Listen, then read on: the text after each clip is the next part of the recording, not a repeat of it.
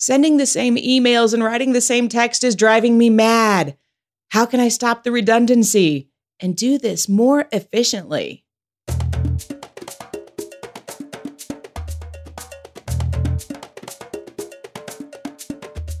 Hello, friend. Thanks for pressing play on this episode of the Brassy Broadcast. I'm Jen Eads.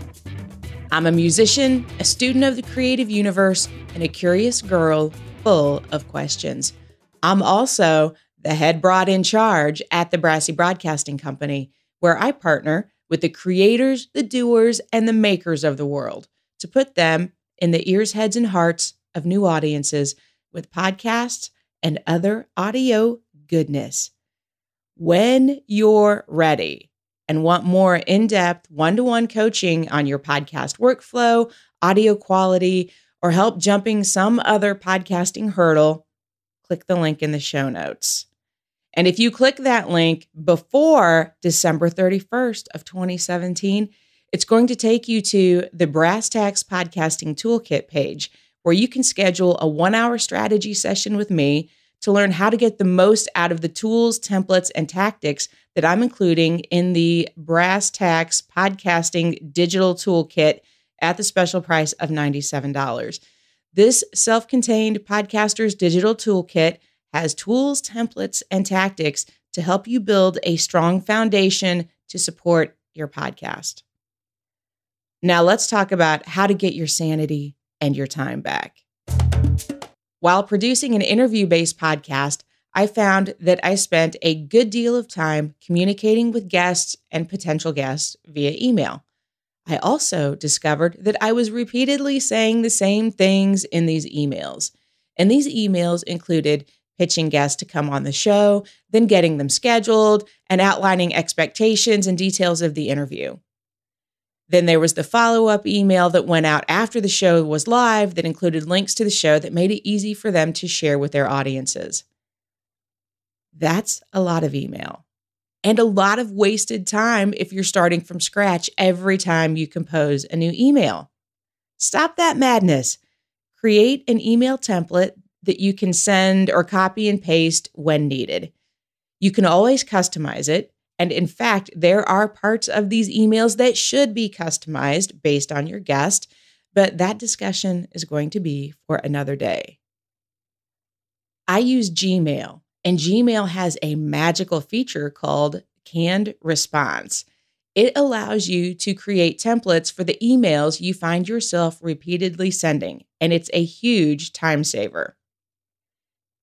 If you're using a calendar scheduling app like Calendly or Acuity Scheduling, you can also create emails that will go out to your guests that include all of the necessary info when your guest schedules their interview. I just started using Acuity Scheduling for appointments like consulting sessions and podcast interviews. I'm still in the free trial period, started using Acuity Scheduling, and I dig it so far. At this point in my free trial period, I've already created a client take-in form, set up a receipt that gets emailed after a call is scheduled and paid for, or someone purchases the Tacks Digital Podcasting Toolkit. And I'm still experimenting with setting up emails that go out immediately after an appointment is scheduled based on the type of appointment that is scheduled. An unexpected bonus is that this is really forcing me into managing my schedule and being intentional with my time.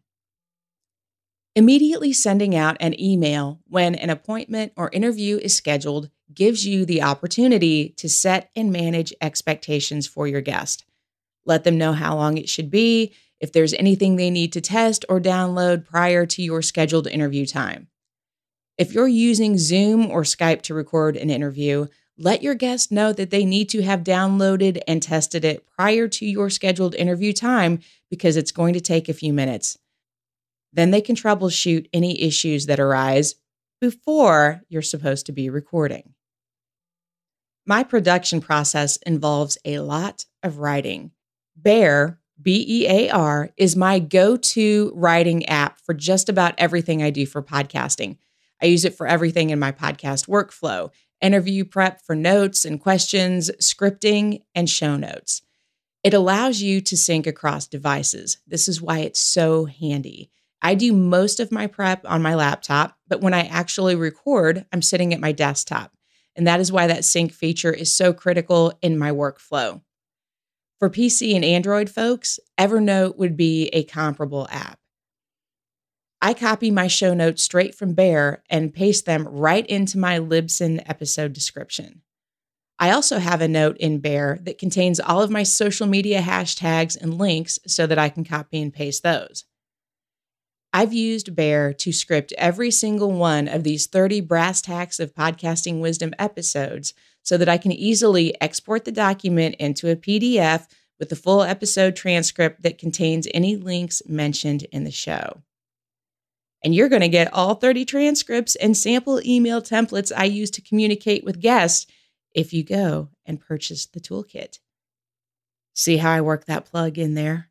Sneaky podcaster. And Bear has the flexibility to let you export a note in a variety of formats. The bonus gift in creating templates is clarity.